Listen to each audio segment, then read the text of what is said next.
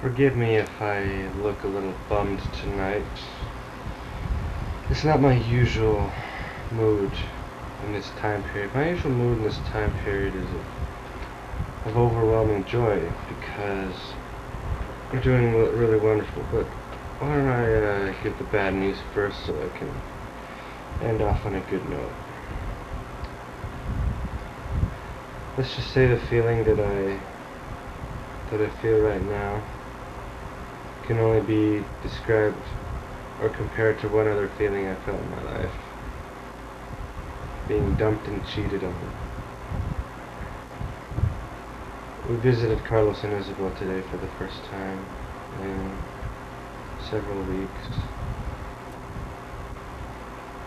And we didn't get any new news, but it just really hurt this time. I knew that Carlos was working Sundays again. Maybe it was the fact that we went in there today and we asked, well, are you planning on, or how long are you planning on doing this for? And he says, well, as long as I can. He'll work as many Sundays as he possibly can. It's not about anybody making him, it's not a matter of him losing his car, or his job. It's not a matter of him putting food on the table. It's a matter of him paying for his brand new Pontiac. That's all it is. Let me make sure the date's on here. Okay. I don't know why I didn't feel like condemning them today.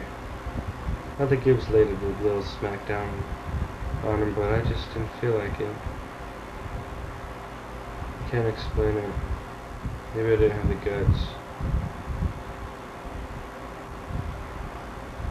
Man. What happened? He committed.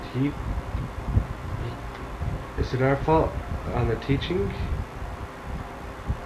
We committed him to keep the Sabbath day holy. He knew that he's not even supposed to buy on Sunday. Little less work 10-hour shifts. He knows better than that.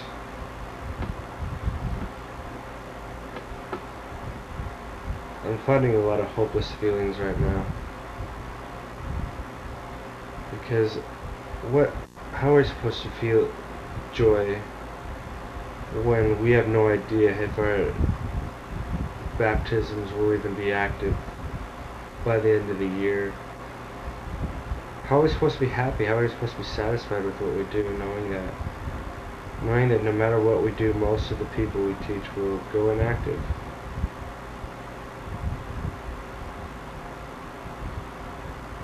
I know it's not true, but I'm being really tempted to just call it pointless. I'm not, but I'm getting tempted to do so. I don't know what to think anymore. Next time we go over there, though, no mercy. We'll tell them how it is. I'll call him out on it. I'll call him out on the Sabbath breaking. Simple as that.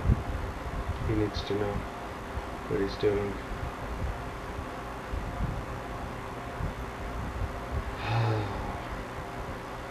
You know the silliest thing, but it's equally as sad as Carlos and Isabel?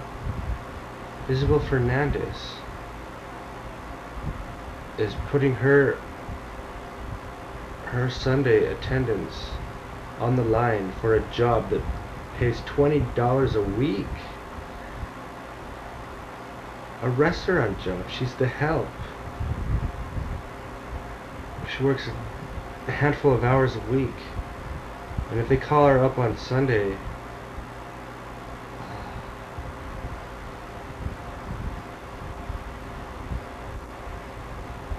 I can't believe her. She's the most faithful one.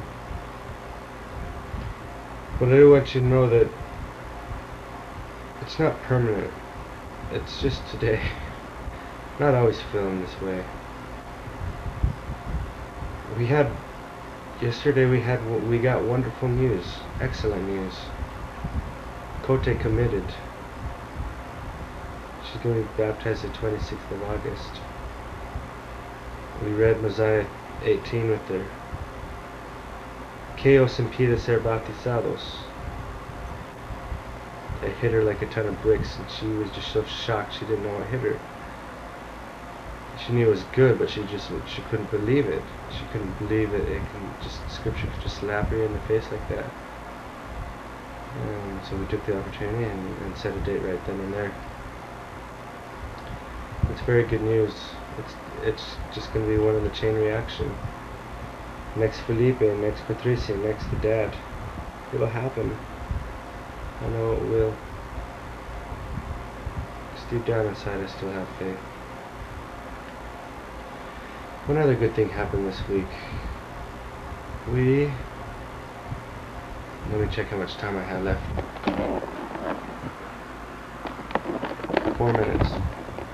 We found last Thursday an inactive, just knocking doors.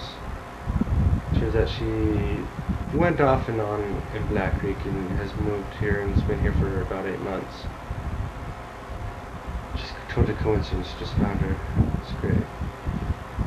And so we went over yesterday as well, after Patricia. We're talking and we meet her two of her kids. One's 18, one's like 17 or 16. And we get talking with them, and we get talking with Chris, the 18-year-old, and said, you know, I believe in God, but you know, there's too much confusion, blah blah blah. I said, well, do you think there's a way to find out for sure? He said, no, flat out no. Conversation progressed a little bit. I said, what if I told you that there is a way you can find out? He said, well, then I'd want to do it. I said, well, that's what we do. We help people to find out.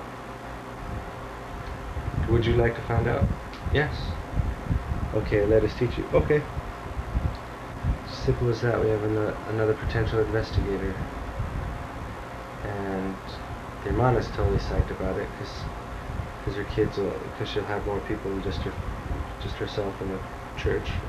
I help her get to church more often. So that's really cool. We're going to go teach them on Friday. I'll tell you what, you know what's become my absolute torture? Friday and Saturday. Why? No meetings. It's the only days out of the week where we have nothing scheduled regularly. It's the hardest thing in the world to fill up those days, especially the mornings. Every single other morning is full. Friday and Saturday. Such a pain. And it's Wednesday and I'm already stressing over Friday. I'm really bothered about what we're going to do on that day. So this one to try.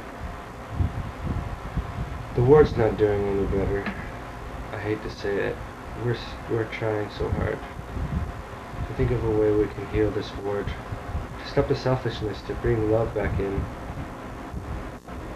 The only thing we're going to start praying for and hoping for now is that when Elder Scott comes this next month, we have more than a couple good words to say to these people. We're hoping, we're praying, and we're praying that these people will catch on, will respond to whatever it is that Elder Scott's gonna say to them.